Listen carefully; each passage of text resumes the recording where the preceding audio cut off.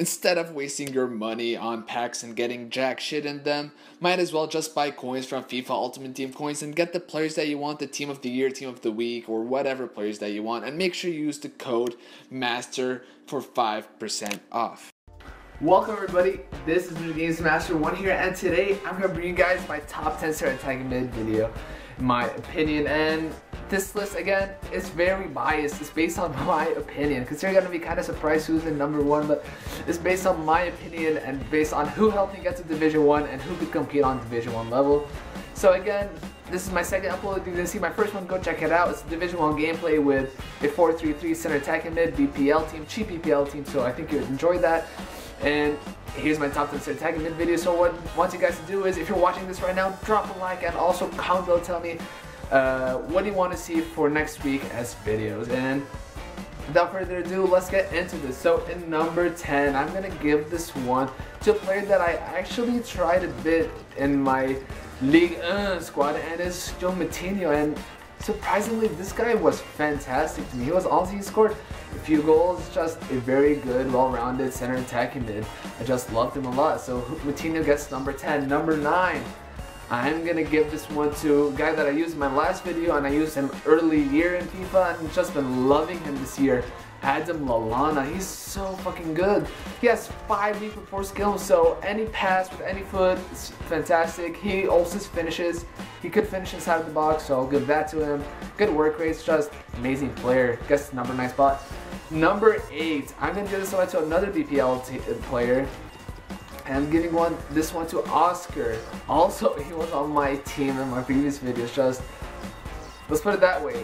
The other side attacking on that video is on this list. It's just, they have pace, they're amazing at dribbling, they have amazing passing, they're amazing at skill moves, and they're good at shooting. So what's not to like about him? So Oscar gets 8, and as you guessed it, number 7 goes to my main man, Coutinho. This guy, he is so fast and agile and skillful in this game. It's so unreal. If he had 5-star skills, I swear I wouldn't use any other player. He definitely deserves the number 7 spot. Now number 6, I'm going to give this one to a player that's been appearing in quite a few top 10 of mine. And it's Luka Modric. This guy, this year, he's incredible. If you're not using Modric, I swear to God, you're fucking missing out. Whether it's a CDM, CM, or CM, he's gonna perform well with his passing, dribbling, shooting, pace, physical, weak foot, skill moves, work rates, whatever you want, he will perform for you. And that gets number 6 spot. Now we're up to our top 5. Number 5, I'm gonna give this one to the new youngster Colombian, James. You cannot call him James Rodriguez, you gotta call him James. And this guy is just, the only reason I give him better than Modric, I feel like he's more of a center attacking mid. I would never put this guy as a CM, but as a center attacking mid, he's really good because his left foot is crazy for long shots and passes, and his dribbling's good. So that's how he gets upper edge of Modric. Just like kind of like the more of the longer passes and the longer shots he gets done with Modric. Now we're left with the top. Quite a few. Wait, I kind of fucked up with the listing. So 10 Matinho, 9 Lallana, 8 Oscar, 7 Modric, 6 James. Now we're to the top 5. Sorry if I messed up because I have kind of the numbers fucked up over here. Number 5, I'm gonna give this one to Le Français, Paul Pogba.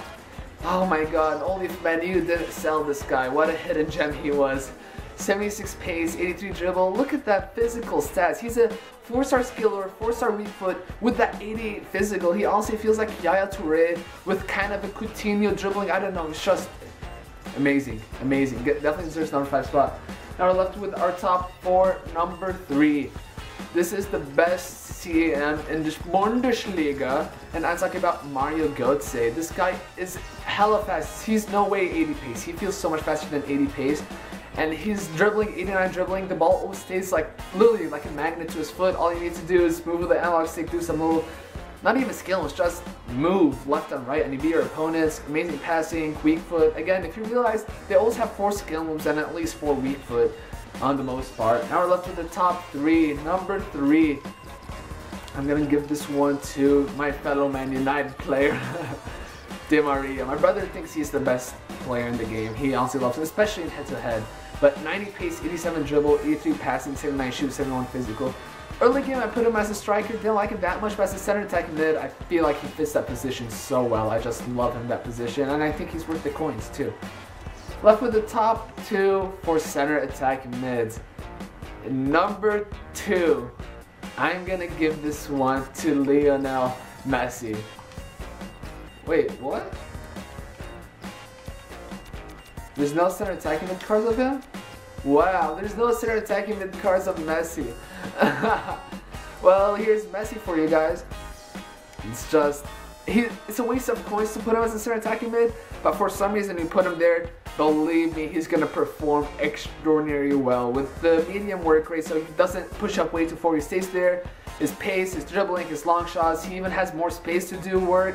I think he fits that center attacking mid spot really nice. But again, it's a waste of the coins to spend 3 million on a player just to put him as your center attacking mid, and people put him as a striker. That's why. But again, if I'm talking about my top 10 center attacking mids, I'll definitely give him number 2 spot. And number 1, if I already said Di Maria, I already said Pogba, I already had said Messi, who would be the best center attacking mid? And I made a player review about him. I've used him in my early teams, and his name is M-E-R-T-E-E-N-S,